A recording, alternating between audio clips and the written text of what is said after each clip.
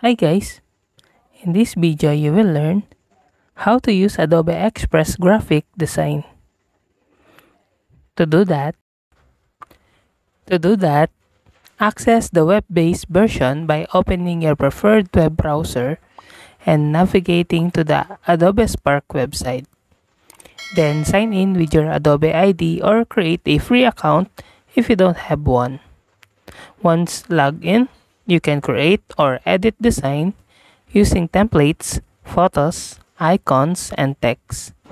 The web version is less feature-rich compared to desktop graphic design software like Adobe Photoshop or Illustrator, but it's user-friendly and suitable for quick social media posts, presentations, and simple graphics.